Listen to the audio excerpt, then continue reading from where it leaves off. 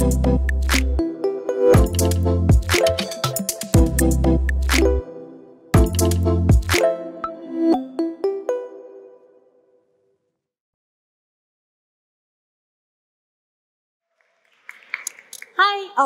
everyone, my name is Coco. Thank you, Jackson, for saying I'm one of your favorite speakers. I bet you have many, but I'm still flattered. So today I'm going to give the talk about OpenArt. But instead of wooing you with more advanced AI features, I actually want to share some interesting, inspiring user stories. But I will start with my own story. So my name is Coco. I'm the CEO and co-founder of OpenArt. I started my career at Google, I worked at Google for seven years, started as a software engineer and then became a product manager. But I know that I always wanted to do a startup. So in 2022, I finally was able to quit Google and then pursue my startup dream. And super happy to be here to share OpenArt with you.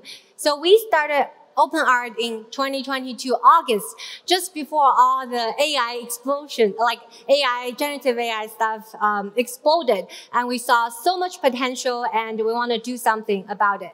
So these are the AI generated images of myself, and you can easily train your own model on our platform so you can generate these too. And this is my dog Benny, Golden Doodle. And of course, it's AI generated. So OpenArt is an AI image platform where you can elevate and realize your creative vision. You can generate images from photorealistic to anime to more artistic assets. But today, I'm going to show you 3 inspiring user stories because you probably have been seeing so many features today. And so the reason I picked these 3 users is that they range from professionals, professional artists, to very casual, fun users who play RPG games like Dungeons & Dragons. So let's start with artist Sarah. So Sarah is a professional artist. She is a real artist that she doesn't need to take commission. Instead, she draws something, people buy it. However, one of her problems is that to draw something, she actually needs to, have a reference, an art reference. And before she uses OpenArt, she used to hire human models to pose for her, so that often nude, to pose for her so that she can draw she can follow these art references to draw her own images. However, she's one of the artists that's actually open-minded enough to try out AI-generated images. So when I talked to her, she has been using our platform for months to generate these AI art images as her own art references. Note that this is not copying what AI does. In fact, she draws these references and then she generate images on our platform. But she will still draw them on her own canvas, digital or physical. But she really thinks these AI image generation give her a lot of inspiration, and she doesn't need to actually go to hire human models. Instead, she can use AI to generate hundreds of thousands of images and pick the best for her own reference. And let's just show you some examples she saw. This is probably the only not safe for work image you will see today on the conference, so you should take a photo of this.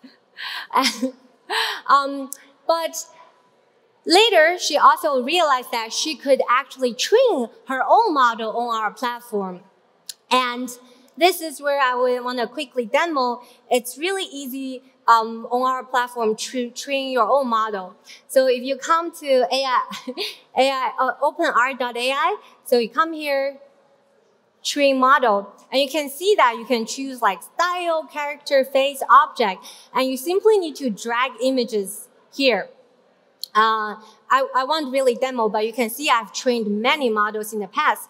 Just as an example, this is a model I trained based on flat illustration. And so all of these are actually AI generated images of flat illustration.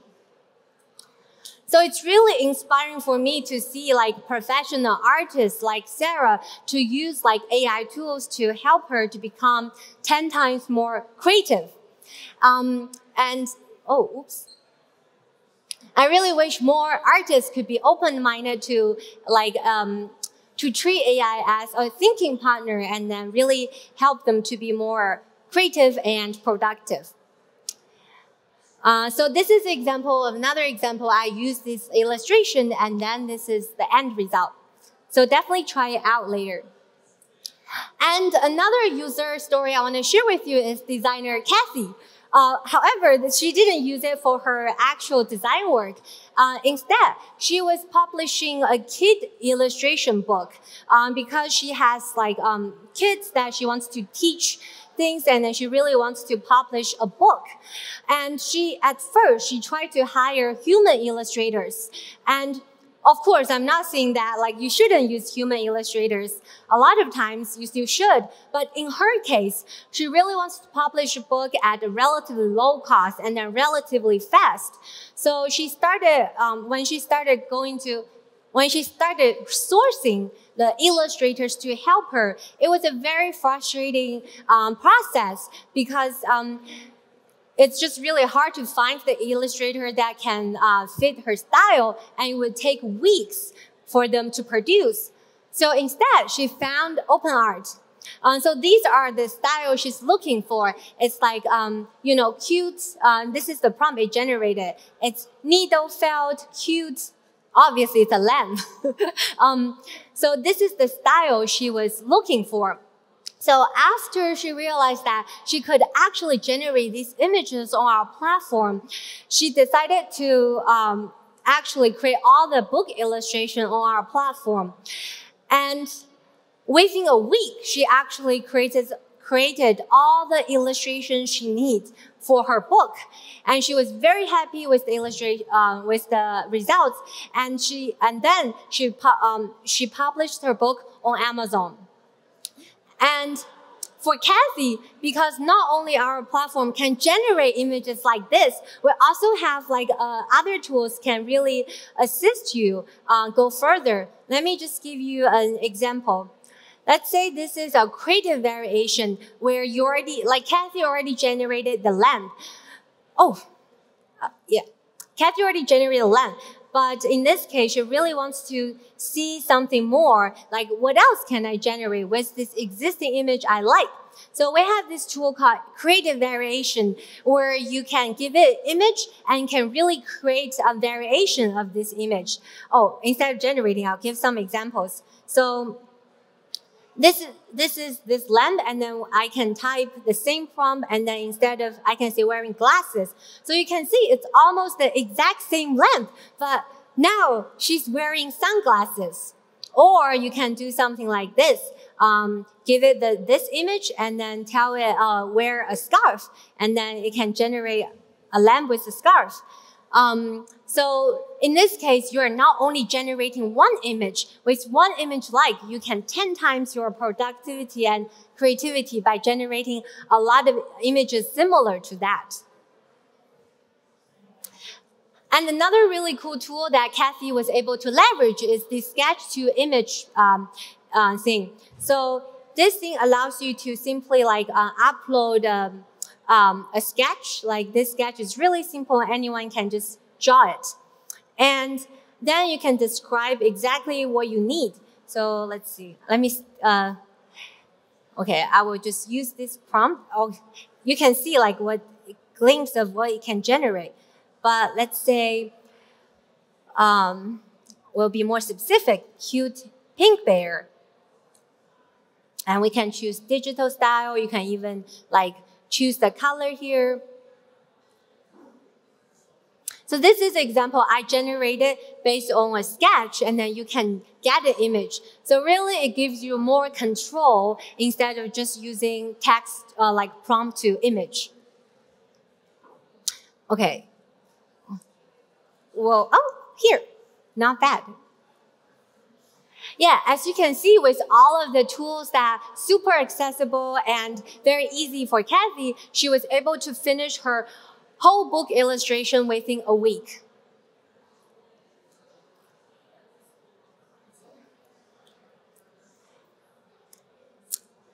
These are the example I showed you. And finally, and then we also have a lot of casual users who are not professionals, because one of the key differentiators of OpenArt is how accessible and how easy our tools are. So we're not only targeting professionals, but also targeting casual users who want to use AI images for their hobbies and for fun. And one of the group we've noticed when we, interview users are those RPG game players. So this is like RPG player Rick. Before OpenArt, he has to search on Pinterest or Google Image to find some images that can represent her character in the game Dungeons and Dragons. If any of you have played it before, you know that you can invent your own character and you need pictures for those characters. But now with generative AI, instead of searching generic images on the platform, you can simply create more customized and unique images. And because we've seen so much usage in the RPG player case, we actually introduced a specific feature called, We introduced a specific feature called RPG Portrait Generator for the RPG game players. So in this case, no more complicated prompting. You just type exactly what you want, and then you can type the frame.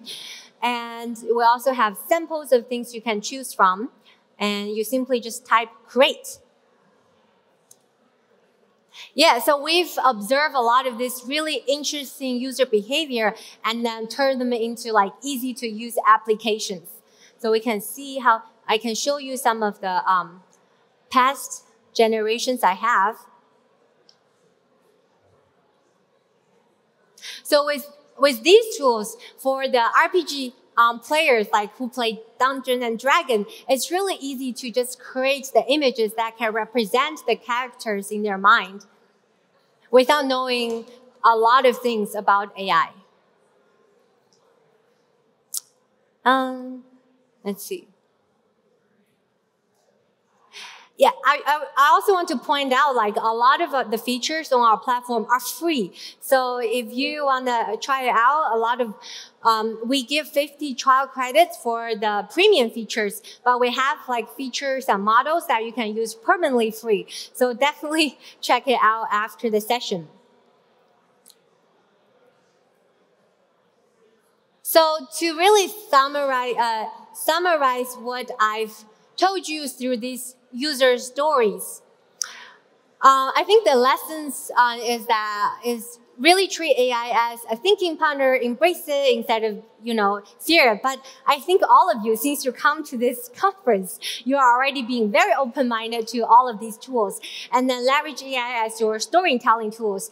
And in the end, really just have fun creating, because I really think AI is not only just for professional use cases. You can have a lot of fun creating these images. So if you are interested, you can scan the QR code here. On the left is our site, and then on the right is my LinkedIn. And you can also create these AI, very artistic QR code on our platform for free. Yeah. So that's all for today. Thank you.